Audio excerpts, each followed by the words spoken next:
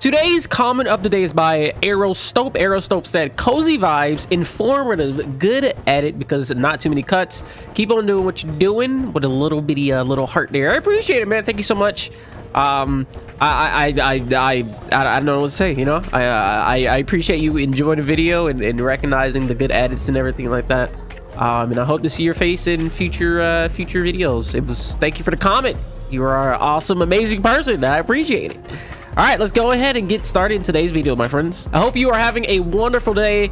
Today, we're going to be talking about the top 3 defensive perks for Noita for beginner players. This is my own personal list, so it might not be the same as what's in your head. However, if you disagree with me, feel free to go to the comments below, and we'll talk about it back and forth. We can really figure out what are the top 3 perks for Noita. And yeah, I'd love to know your feedback. And let's go ahead and get started with the video. The first perk we're going to be talking about in Noita today is called Permanent Shield. Permanent Shield is a perk that surrounds your character with a shield. The shield will make smaller projectiles bounce off of it, and if it takes too much damage, the permanent shield will disappear and it'll come back after a few seconds or so. I feel like the shield is extremely valuable for the early game of Noita, since it will make your survivability chances much higher, considering you won't be getting hit as often due to the shield, which means you won't be taking as much damage, which means there's a less chance for you to die, which is always a good thing inside of Noita. Most of the time, if you ever see the permanent shield inside of the 3 perks that you get, you almost always want to pick it up because it will make the early game version of Noita so much easier. It's literally a no-brainer to pick this guy up if you see it. The next perk is Projectile Repulsion Field. This is similar to permanent shield, as it's a perk that surrounds your character with an aura that repulses projectiles.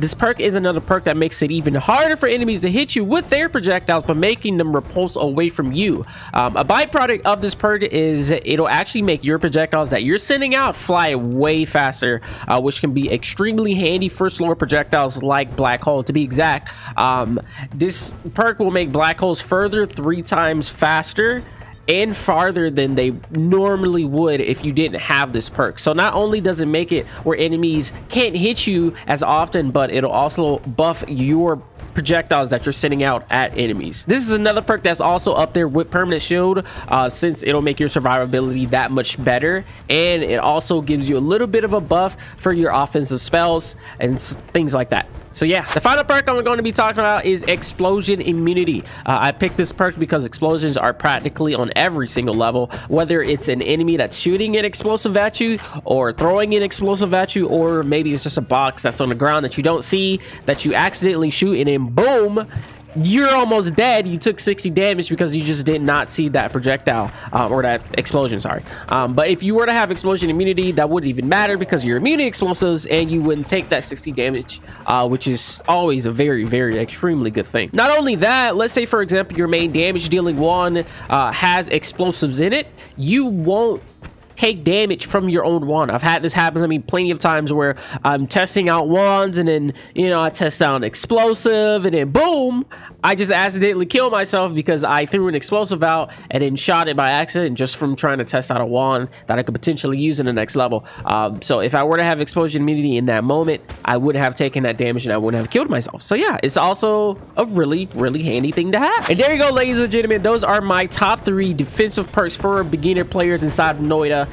If you disagree with me and you have your own top 3, let's go back and forth in the comments down below. I'd love to hear what you're thinking, and if you made it this far in the video, that means you enjoy it, so feel free to hit that like button and maybe subscribe if you want to see content like this in the future.